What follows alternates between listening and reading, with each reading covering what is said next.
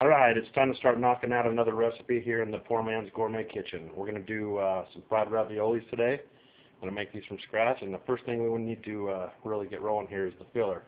I've got some hamburger here I need to start browning, and I'm going to just throw in some olive oil and start the hamburger. I'll probably got maybe a half pound here. And I'm just going to get this going, cook it on a higher temperature here, as you can see, just to get it cooked real fast. Then we've got the garlic, we've got some mushrooms over here, got some scallions I'm going to throw in there with it, just to give it a little bit of flavor. And over here, I've got some Velveeta queso cheese. I know it's going Mexican on you, but trust me, you're going to want that in these raviolis. It's delish. Okay, halfway cooked through the process. As you can see, it's already browned. What I did here between bids is I already strained it, got out all the extra fat and whatnot, so it won't contaminate the rest of everything else. And I mean just pollute it with all that fat. I'm going to go ahead and add some garlic. It's about a teaspoon. You don't add it at the beginning of this because of how long it takes to brown your meat. You don't want to burn that garlic. I'm going to get that in there.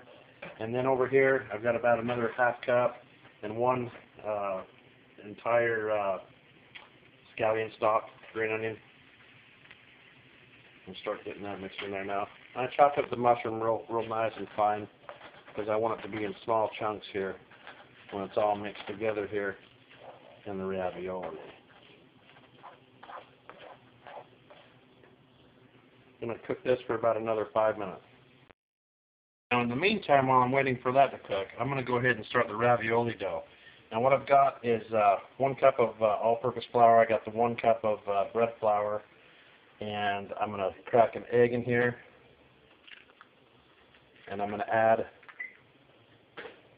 1 cup of water, or I'm sorry, make that a half cup of water, and I've already got a pinch of salt in there.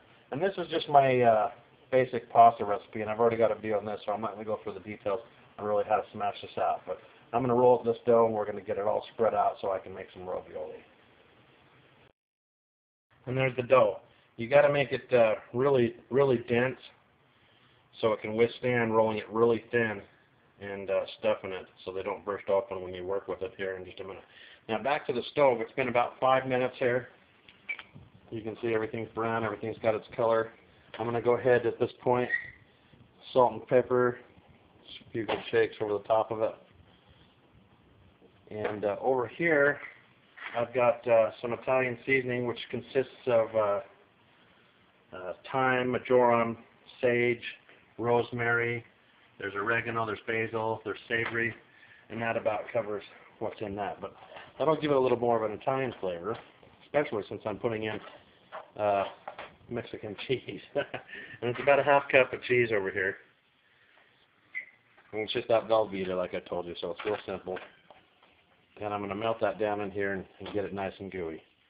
And then we'll get back over here to the ravioli. I'll start rolling that out, the dough itself.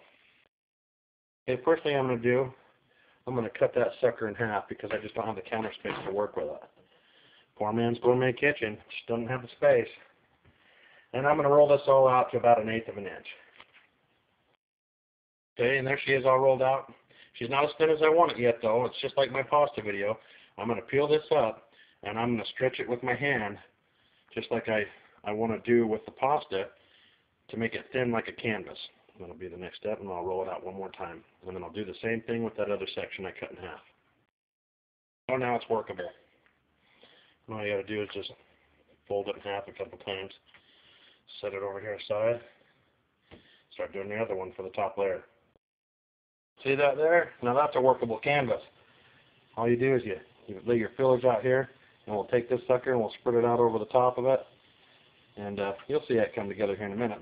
Now's a good time to check the stove. As you can see, that cheese is melted down in there all good and nice and gooey. It's got some flavor in there. What I like about it is that jalapeno. It gives a little bit of a kick. Okay. Now also, in the meantime, you want to get that oil going. Now, you want it on a high heat not high, and you don't want a medium, but you want a good medium high to high. But be careful, don't turn it up that high if you're not ready for it. You're going to start a fire, okay? But that's how high you're going to want it when you start throwing these in, because you want the outside to get real crispy and you want the inside all nice and succulent and moist. You don't want to dry these things out with frying. Don't want them in there too long, okay? Now, I'm going to put this in a bowl and we'll start stuffing them raviolis. Now that I'm here, I'm ready to stuff, but I need to put down a little bit of water all over this thing because that's going to help the top layer of dough stick when I mash them together, okay? Just a real thin layer, I just rub it out, and then we're just going to go ahead and, you decide what size of ravioli pocket you want. That's just about a good heaping tablespoon's worth. And make sure you space them enough to be able to put pressure down in between them and cut them up. See there, easy enough. Got them all evenly distributed all over that sucker. And all you got to do is take this other piece and just lay it out over the top of it. Oh, looks like I'm going to need 2 hands to do it. There we go. Now all you got to do is just press down in between. Little judo chops. Yeah. Okay.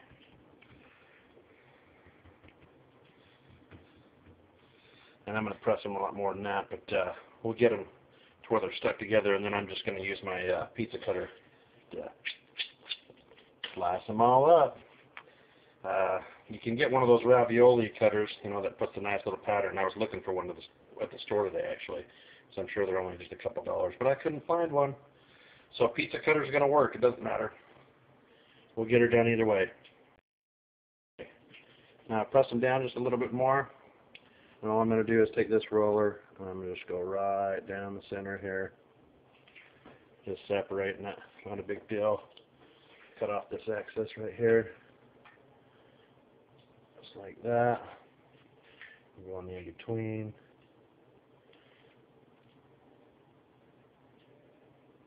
Just like that. And I'll do that to the rest of them, separate them out and get ready for the egg wash, the breadcrumbs, and to fry it. Now the breadcrumbs, just so you know, I just use a Japanese style breadcrumbs because they're nice when they're real fluffy on shrimp and whatnot, real airy. That way you're already dense enough as it is with the pasta. So you might as well just add a light crust on there so you really enjoy it. There we go. We got them all separated here. Now if you're having a hard time with the top layer and the bottom layer sticking together, all you have to do is take a fork like you do the pastry, and you can just give it a good stint here all the way around. Plus it gives it a cool little look. And then you can put it in your egg wash and throw it in the crumbs and the fryer and all that good stuff. See how easy that is? It's not a big deal.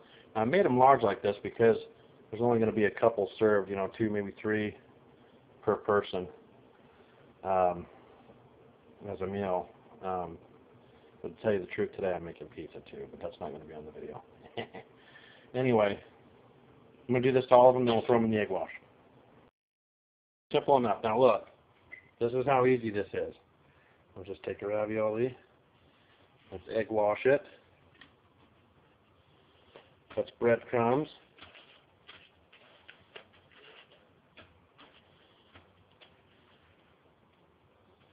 and watch this. Right in the frying oil. I've only got about a ½ inch in there, and we'll just flip it here in just a few minutes. Not a big deal. As you can see, the color's coming along quite nicely. I'm going to flip them. Use that one. That was the last one I put in there, so that's why it's not ready yet.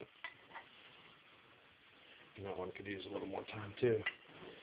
Frying's easy. All you got to do is get it to the color you want. Sometimes it's good to pull it a little bit before the color you want because it continues to keep cooking because that oil is so hot. But in the meantime, the sauce is real simple. I wasn't going to include this, but might as well because I got to make it for the pizza anyway. Got the olive oil there. I'm going to throw in garlic. As you can see, that's pretty hot. Before it burns, I'm going to add tomato sauce. And I'm just going to go ahead and about fill her up. There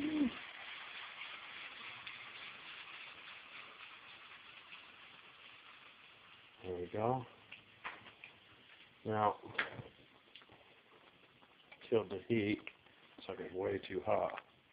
All I'm going to do is I'm going to add 2 tablespoons of brown sugar. And I'm going to add that Italian seasoning that we talked about, because it's already got all the goods in it that you want. And we'll just give that a good stir. Okay. I don't know, you tell me. How does that look to you? Look done? Go ahead and cut through that bad boy. You can see what she looks like on the inside. Get you some better lighting. That ain't bad, huh?